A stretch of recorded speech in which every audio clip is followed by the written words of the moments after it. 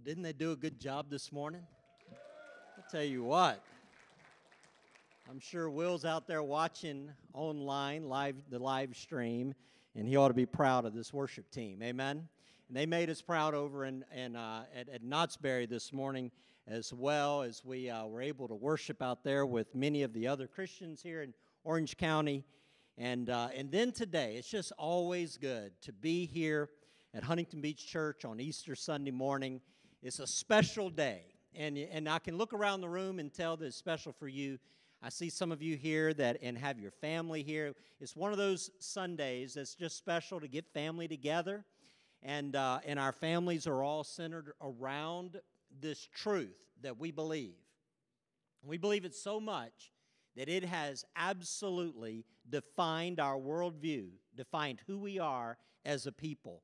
Not only what we're doing right now, but what we believe we'll be doing for the rest of eternity. That's why it matters, and that's why we're here today to celebrate. Amen?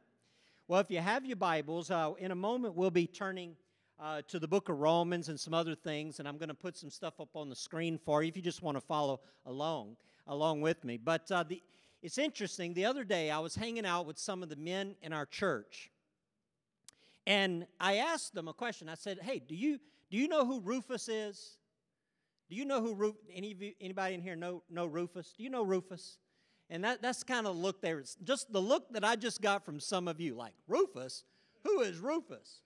And so we were talking about it, who this guy Rufus is, and we were talking about that he's someone in the Bible that has an amazing story. In fact, we turned over to Romans chapter 16 and verse 13, where Paul was writing this letter to the Romans church, church in Rome, and he said, "Greet who?" You can say it. Rufus. Don't you love that name? Greet Rufus, whom the Lord picked out to be his very own. Boy, now that's good. Whom the Lord picked out to be his very own. And also his dear mother, who has been a mother to me. Now, isn't that interesting? Did you know that Paul had a person in his life, a lady, whom he got so close to? This person took care of him so much, loved Paul so much, that he became like his adopted mother. Who was this woman? It was the mother of Rufus.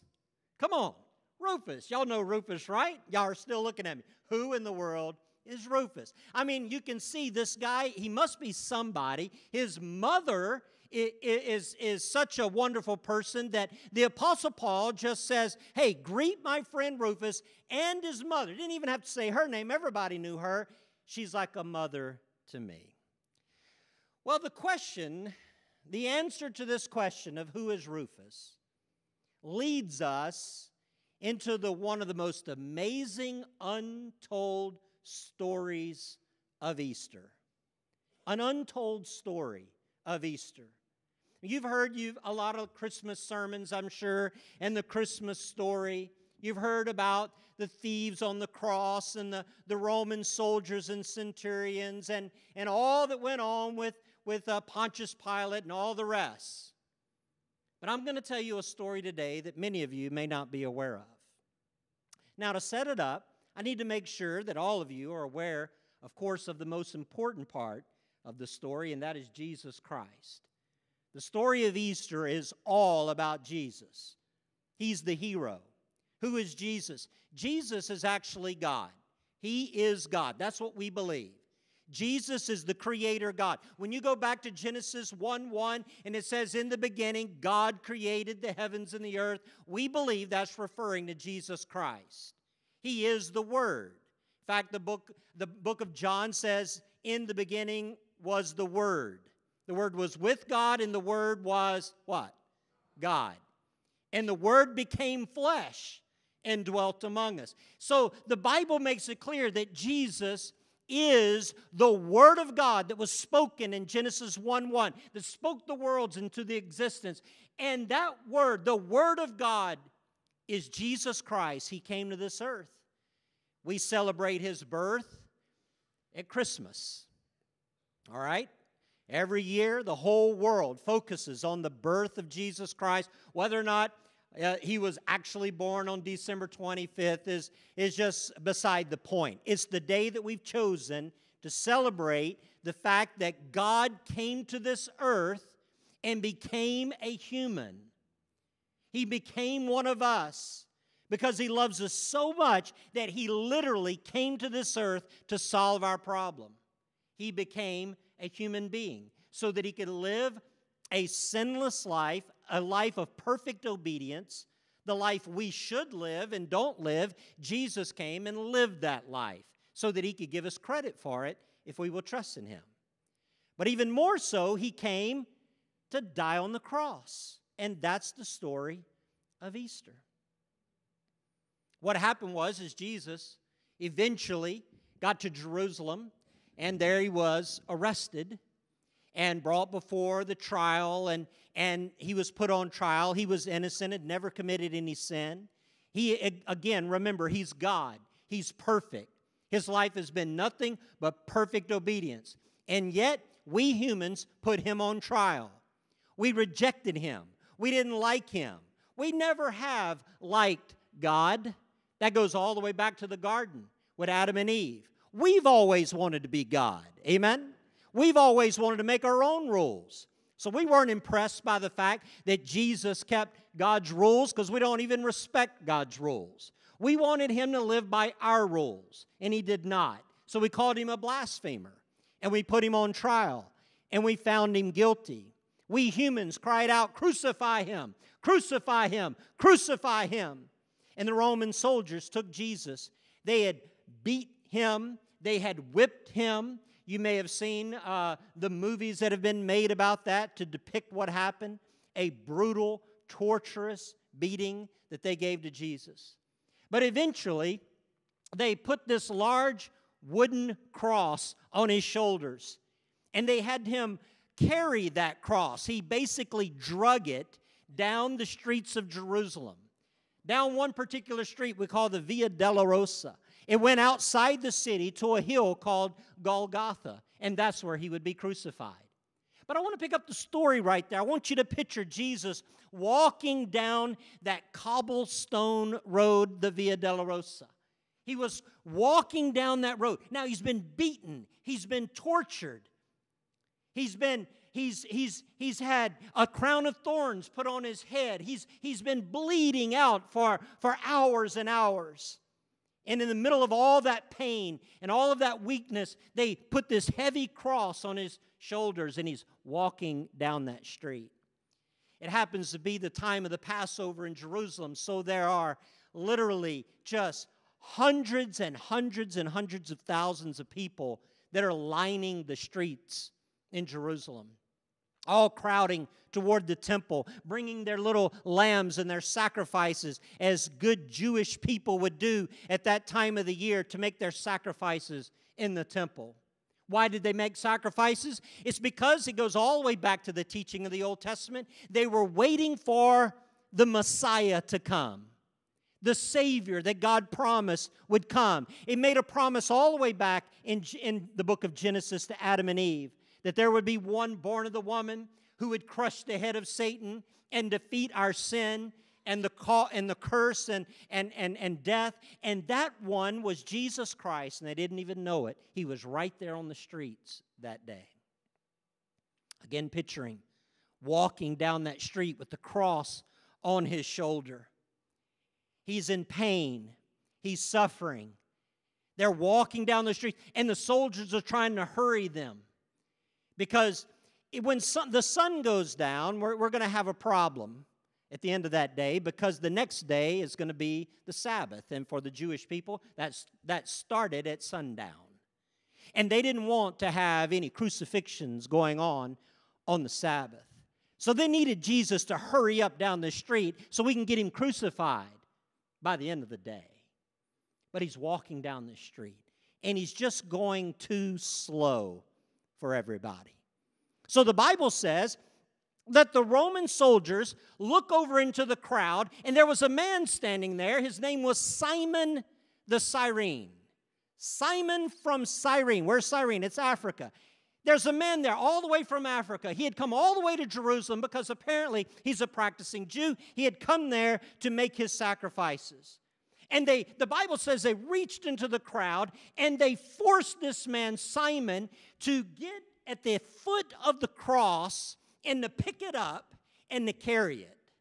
You see, that thing has just been dragging along on the cobblestones. It's been holding Jesus back, apparently. It's been weighing him down. So they get Simon to pick it up. So now picture, Jesus is on the front of the cross with it across his shoulder, and he's walking, and way back at the foot of the cross, there's this man, this black man, this African man, carrying the back end of the cross, helping Jesus walk.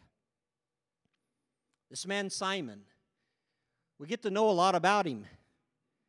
As we studied his life, you can study it in church history. It's an amazing story. Here's a man plucked out of the crowd. He had come to Jerusalem to worship God and to await for the Savior. And he literally gets plucked out of a crowd to carry the Savior's cross. Now that's quite a story. He gets to be he gets a front row to the whole event that takes place that we're celebrating today.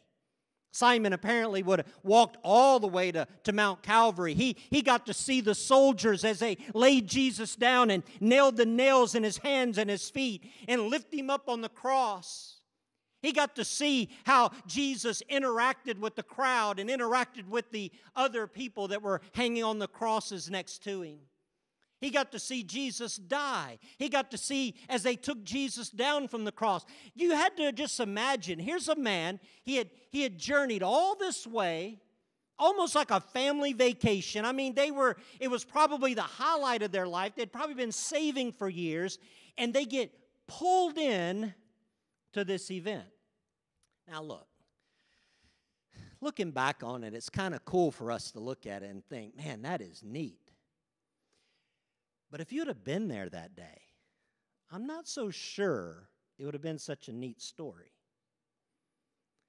I don't think Simon was taking selfies back there, while he's holding the cross. This was an execution.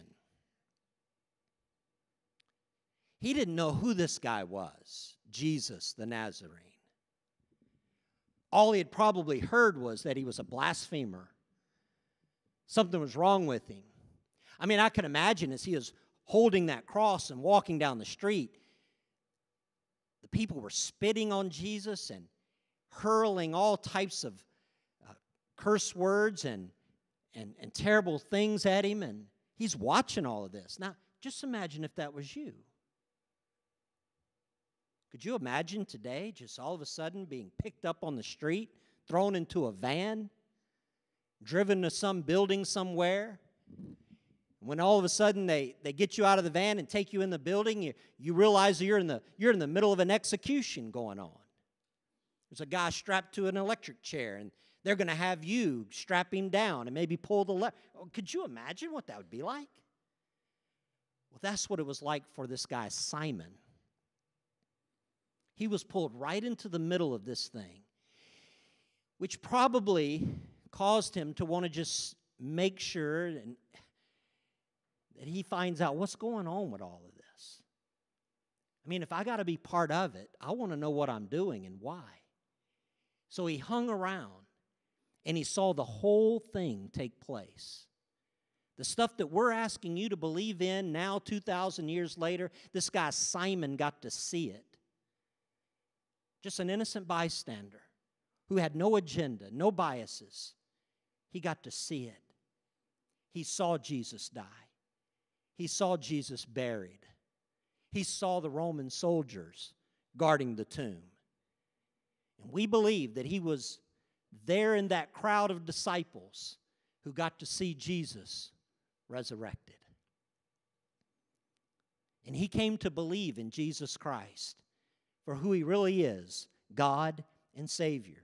You say, how do we know that? How do we know he believed? Well, because the Bible talks a lot about what happened in Cyrene. Remember his hometown. In fact, I've got a map for you so that you can see what Cyrene looks like. In fact, here's what the Bible says. This passenger from this passerby named Simon from Cyrene, he was just coming in from the countryside. The soldiers grabbed him and forced him to carry the cross. And I want you to look at this map. This is where Cyrene, Africa is. You see it way over here? I tried to do my best. How many of you like maps? Raise your hand. All right. So you can see I put a world map down here at the bottom so you can see where we're at. North Africa is where Cyrene is. Then you can see a little bit over to the right where Mount Calvary in Jerusalem in Israel is. You see that? This is where he came from and where he went. And we find that in church history, and it's even mentioned and alluded to in the Bible, that this guy Simon went back to Cyrene and he told everybody what he saw. Could you imagine that story? How he talked about being the one to help this man Jesus carry the cross. He talked about how he saw him die, how he saw him buried, how he saw him rose again. And the Bible says, or alludes to the fact, that there was this great outbreak of faith in Christianity in Cyrene. In fact, it goes on to say this, and I'm going to just show you in the book of Acts. Talking about Antioch, see this? Let me go back to the map. You see north of Calvary, that town of Antioch? Notice how far away from Africa it is in Cyrene. But the Bible says that in Antioch, there were believers who went to Antioch from Cyprus and where? Cyrene. And began preaching to the Gentiles the Lord Jesus. Later it says in Acts 13, among the prophets and the teachers in the church of Antioch of Syria were Barnabas, Simeon, Lucius of Cyrene, Manaen, the childhood companion of King Herod Antipas, and Saul. Now that's an interesting group. Here's a guy all the way from Cyrene. Here's a companion of a childhood friend of King Herod. I mean, this is some interesting people that have been put together. And a man named Saul. Who is Saul? Anybody? Paul. We'd eventually call him the Apostle Paul. Right here in this list, he's just Saul. He's just a member of the church. All right, let me go back to my map. So here, this Simon of Cyrene, who had taken his family over to Jerusalem, he got to be an eyewitness of what happened when Jesus was crucified and rose again. He goes back to his hometown. He begins to share the gospel. People are getting saved. So many are getting saved, and there's such an outbreak of Christianity that eventually they send missionaries all the way up to Antioch, which is like modern-day Turkey and Syria. And these missionaries are so solid in the Word of God that they are on staff with guys like Barnabas and Saul and have such an impact in his life, like Saul's life. And literally the Bible says in Antioch they laid hands on Barnabas and Saul and sent them out. That's when Paul became the Apostle Paul. He was sent out by the disciples of Simon of Cyrene, who had literally carried the cross of Jesus. And I mentioned a couple times that Simon had a family.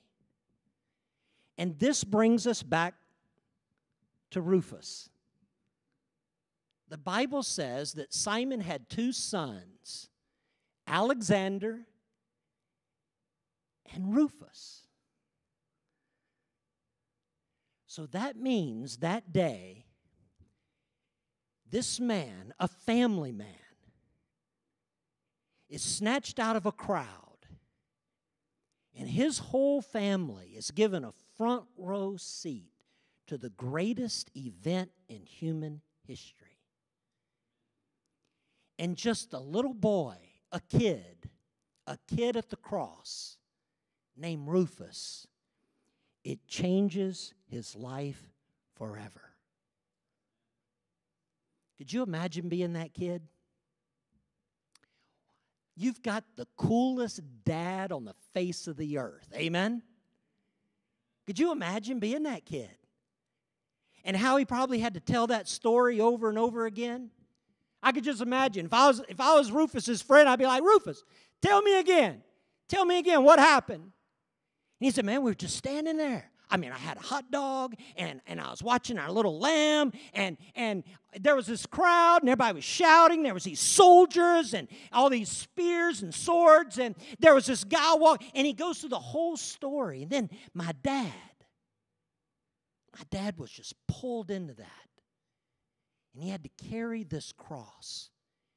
And guys, what we saw that day is a fulfillment of everything in our Bible. And he would have opened that Bible, we call it the Old Testament, and he would have pointed to everything in it and said, everything that this book is talking about, I got to see it fulfilled right before my eyes. You know what I would have said to Rufus? Tell it again. One more time. Tell me that story. And ladies and gentlemen, for 2,000 years, we've been saying, tell it again. Tell it again. Tell it again. And it never gets old. A story that a kid at the cross went back to his hometown in Cyrene. And that story had such an impact that it spread across North Africa until they were sending missionaries to other continents. And some of those disciples even become the mentors and the pastors of a guy like the Apostle Paul. Until one day, as we read a moment ago, Paul writes his letter to the Romans. And he says, greet Rufus, whom the Lord picked out to be his very own, and also his dear mother, who's been a mother to me. You see, that gives me a lot of insight into this family. They were true believers. They were the kind of people that God used to change the world. I mean, if you think about it, what that statement about his mother says to me is that Paul's saying, I couldn't even be who I am if it wasn't for her. Because that's what I mean when I talk about my mom, amen? I could not have done what I've done if it wasn't for Rufus and his mom and that wonderful family. So with all that said, I've got some takeaways for you. Some lessons. Lessons from a kid at the cross. Number one, this story reminds us that Jesus was in control of everything that happened and still is. He's walking down that road. He's carrying that cross. He's been beaten. He's been tortured. He's bleeding out. He's in pain. But now we know that he wasn't just walking slow because he was hurting. I believe he slowed down on purpose. Because he had a man in the crowd, and a little boy in the crowd, and a mother in the crowd. And he said, I've got to get them in on this story. I wonder, now that we know this, if we could have gone back, if there would have been some video of Jesus carrying that cross, if we could have maybe even seen his eyes looking in the crowd, looking for Simon and Rufus and Alexander, looking for them. There they are, and he begins to slow down. He's like, oh, it's getting so heavy. So those soldiers could reach over and grab these guys because that's who God wanted them to grab. Jesus was in control of everything. Nobody killed him. He gave his life for me and you. He never played a victim card. He's sovereign God. He's the God who created all things. He's the God who created the world, the universe. He's the God who created me and you. He is sovereign, holy God. And 2,000 years ago, when what happened to him, He was in absolute control, and He still is. And I don't know. He's got a lot to do and a lot going on. But I'm so thankful that one day He slowed down to snatch a young boy like me out of this world and give me in on His story. Aren't you glad He snatched you? Just plucked you? That's what my next takeaway is. Jesus will pluck you out of your comfort zone to do great things. He will pluck you out of your comfort zone to do great things. Now, when He plucked Simon, and he had to grab that cross, that bloody, terrible cross, with everybody spitting at him and jeering at him, he probably was panicking a little bit, making sure his wife and kids were okay as he's getting pulled into this crowd. But now looking back, Simon would have realized, and so would have Rufus and his mother, that that was the greatest thing that could have ever happened to him. And it reminds us is that when God plucks us sometimes out of the crowd, when He plucks us, He grabs us, He changes our agenda, He changes our schedule, He pulls us into things that at the moment it's scary. At the moment, it seems terrible. At the moment, it seems everything's going wrong. At the moment, we're wondering where God is. He's right there with us. That's where He is. He just pulled you up a little closer to Him. The closer you get to Jesus, you might think it gets a little more peaceful and calm, but sometimes it gets a little more crazy. Amen? I'm not trying to over-spiritualize this thing. I'm just saying there's a lesson there. Simon was pulled into the will of God, and at that moment, it seemed terrible. But it became a moment that changed their lives forever. And I'm telling you today, right now, that God may be doing something in your life that is giving your children a front row seat to the glory of God. They're getting to watch you go through something with Jesus Christ, and it may look hard, and it may look bad, it may look terrible, it may look scary, it may look like it's all wrong, but how you're doing it, the fact that you're walking with the Lord, and your children are watching, and your family's watching, and this world is watching, I'm here to tell you today, friend, be faithful to the Lord. Because He's plucking you out of this world to do great and mighty things.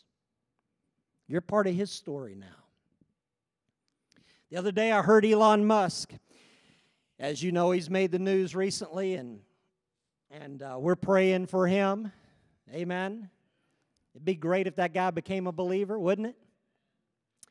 And I was listening to his story, and he was saying how as he grew up as a kid and dealing with Asperger's and so forth, that it caused him to just read, and he said, I took everything literally. Everybody else could understand all the unspoken things that people were saying. He said, but everything about me was literal. And so he said, I was always in search of truth, universal, absolute truth.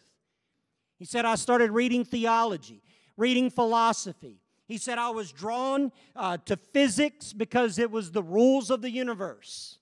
And he said, that's why I've been all big into physics all my life. I wanted to know ultimate truth. I was listening to that, and I was like, oh, man, I wish he could read this book we read. Amen? I wish he could meet this Savior we know. I wish he could come to meet the one that kid at the cross got to see. His name is Jesus Christ. He is the source of all universal truth. That's my takeaway for you today. Rufus saw the one who defines life, the truth that defines all life. He answers all the questions that we have in this world. Jesus is the hope of the world, His truth, His truth. This morning we were chanting, He is risen. And the crowd was chanting back, He is risen indeed.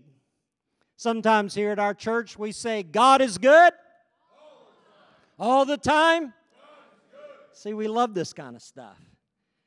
But I was thinking that Jesus is the answer to everything. I was thinking, what if I said who? Jesus.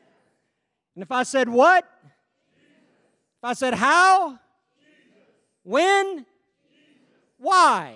Jesus. Because He is the answer. He's the answer. He's the only one who could be our Savior. Who? Jesus. The only one. Because He's the only one who is 100% God and 100% man. Think about that. No other religion in the world even tries to have somebody like that. They've counterfeited just about everything we believe, but nobody touches that. A divine human, where God becomes a human and becomes a human for the purpose of salvation. You see, Jesus became you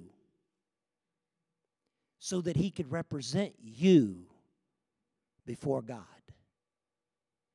God demands of you obedience and holiness and righteousness, but you and I could not live up to that. So He became us so that He could live up to God's standards for us. That's His humanity. But not only that, He never ceased being divine, which is so important. Because on the cross in His divinity, He was able to absorb the entire wrath of God against our sin. See, the Bible teaches that because we're sinners, the wages of sin is death, and we owe God that because He created us. He created us for His glory, but we've lived for our own glory. So the Bible says that if we die in our sins, that we will spend eternity in a place called hell, and there we will pay for our sins for eternity. Some say, why eternity? And the reason why it's eternity is because we have sinned against an eternal God. So justice means that we have to pay an eternal price for our sin. So the Bible teaches that clearly. Jesus Himself taught it. But here's what's so cool. Jesus, being divine, when He died on the cross, the Bible says that He suffered the wrath of God for you and I. He even cried out, my God, why have Thou forsaken me? And He knew the answer. God had forsaken Him and judged Him and condemned Him because at that moment He became our sin. He who knew no sin became our sin so that we could become God's righteousness. He wanted to make a swap. He said, I'll take their sin and give them my righteousness. I'll take their life, their human life that is sinful and wicked and deserves hell, and I will give them my human life that has earned heaven. And in His divinity on that cross, He suffered the full payment for our sin. Remember, I said we owe God an eternal payment. So Jesus, because He was divine, never ceased being divine, He absorbed the eternal wrath of God. He was the only person with the nature, the eternal nature, to be able to pay in full for our sin. And that's what He did. That's the greatest truth ever been told on the face of the earth. That's Jesus. That's Jesus. And I was thinking about Rufus. A little boy got to see all that. He got to see the gospel play out in person. And one other thing. He got to see his dad carry the cross. And it reminds me of this verse in Luke 9:23, when Jesus said to the crowd, if any of you wants to be my follower, you must give up your own way, Take up your cross daily and follow me. And Rufus got to see his dad take up the cross. Isn't that weird?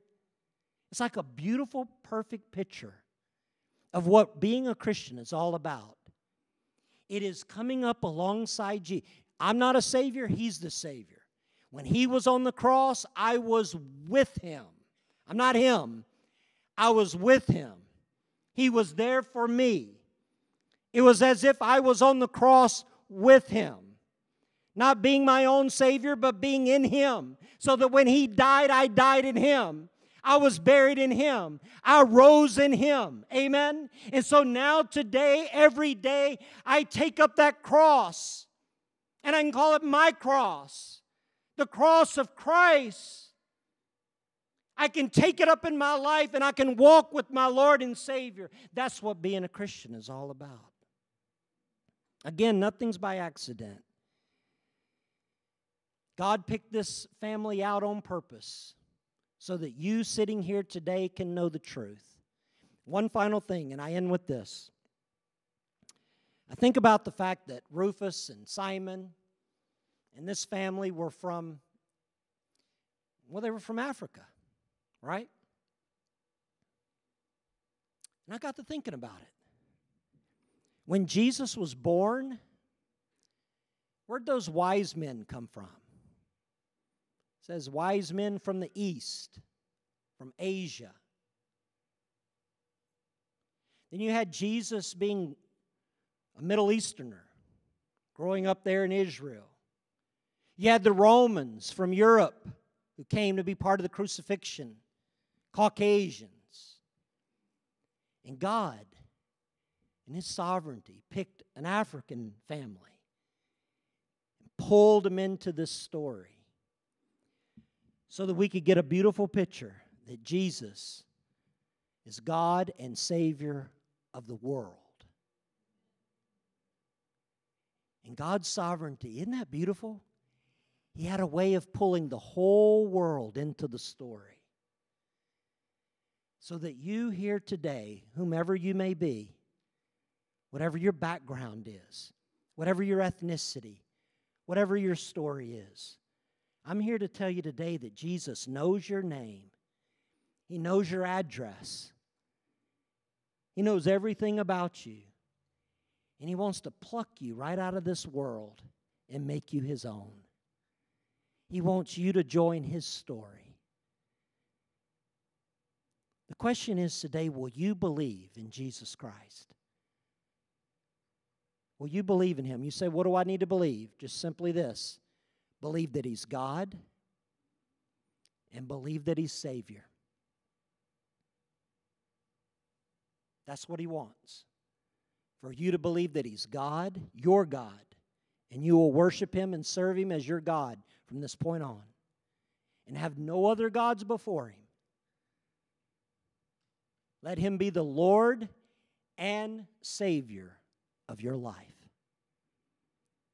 If you will trust in Him today, you can be part of this story. Let's bow our heads. As Christians all over this room and online are praying, we want to pray for you today who have never believed. You who are not yet followers of Christ. You who have not yet taken up this cross to follow Jesus. You may be seated right here this morning in this room, or you may be watching online. And I'm telling you, there are millions of Christians praying for people like you because we've been where you are. We've investigated this truth. We've thought about it. We've seen it. We've studied it. We've watched others who believe it. We've seen real Christians. We've seen hypocritical Christians. We've weighed all the options. Some of you have studied other religions and looked for help and hope in other ways. But in your heart today, between you and God and no one else, you know that Jesus is God. And He died on that cross and rose again You've seen the evidence. How could you deny it? The people who were there, those who were eyewitnesses, saw it and believed. Every one of them saw it and believed. And today you believe. Right now in your heart, would you say, God, I no longer want to run from you. I no longer want to doubt you. I no longer want to be a skeptic. Today, I want to join your story. Dear God, I believe that Jesus is God. I believe that He's Savior. I want Him to be Lord of my life. God, I want to ask you to forgive me of my sin. Thank you for dying on the cross for my sin. And God, I want you to come into my heart and forgive me of all of my sins. And ask Him right now to give you credit for Jesus' life. And He'll do it. Just say, God, don't hold my sins against me. God, when you look at me, see Jesus. Hide me in Jesus. Let His life represent me from now on. That's what God wants to do. You got to be willing, friend. Open your heart to Him right now. Ask Jesus to come in, and He will.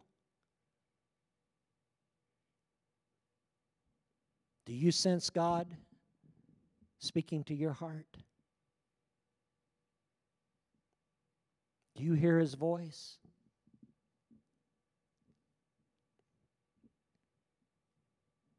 It's not an audible voice, it's the voice of His Spirit. You'll know it's God because when God speaks, He's calling you to Himself, to holiness. You say, well, maybe that's just me speaking to myself. No, friend, none of us in our nature wants this. We're rebels. We want to do this our own way. We're skeptics. We're so prideful. No, if you hear that voice in your heart and your spirit, that's God speaking to you. That's God speaking to you, friend. And I tell you, it is an awesome thing to hear from the Lord. And it's a terrible thing to reject Him.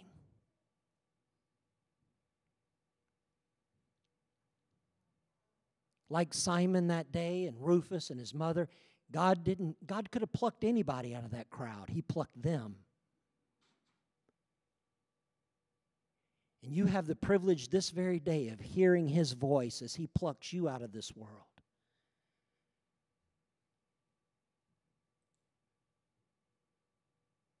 It'd be a terrible thing to reject Him and say no. Think about that. It's the grace of God that has God speak to us. We don't deserve it. We didn't earn it. It's the grace of God that had Jesus come to this earth and become you, for you, to die for you and live for you. And now He's speaking to your heart and giving you that chance, maybe your last chance, to give your life to Christ.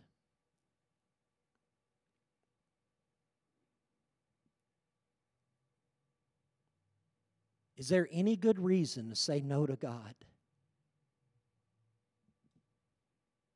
You may say, well, I've seen hypocrites before. Yeah, so what? That's not God, that's hypocrites. It's got nothing to do with you. Well, I've tried this before and it didn't work. Oh, yeah? So it's not that big a deal, huh? You just quit. Man, we're talking about life and death in eternity. We're talking about who you were created to be. We're talking about the holiness and righteousness of God. Friend, what excuse could possibly be given to reject Him? He was willing to come to this earth and pay for your sin. Don't let anything come between you and God. Don't let anybody but come between you and God. He's calling you because He wants you. He wants you. You're the next Simon. You're the next Rufus. You're the next Simon's mother. He's calling you to follow Him and do great things in His name. And whatever you've seen and whatever you've done, He's going to redeem that and use that for His glory. And nothing in your life has been wasted. And the mistakes and the pain and the scars can all be used in a miraculous way to become now the story of God's grace. If you will say yes to Jesus. Our Heavenly Father, I pray right now that you do your sovereign work, reaching into the hearts of men and women, boys and girls, and calling us out, plucking us out of this world for your sake and your name and your glory. Hear our prayers, Lord. And on the basis of the finished work of Jesus Christ, we pray that you would have mercy on us and save us and gloriously use us to bring the greatest truth, the greatest message, the greatest news to this world, the answer that we've all been looking for. God, may we give our life to Jesus Christ. For it's in His name we pray. Amen.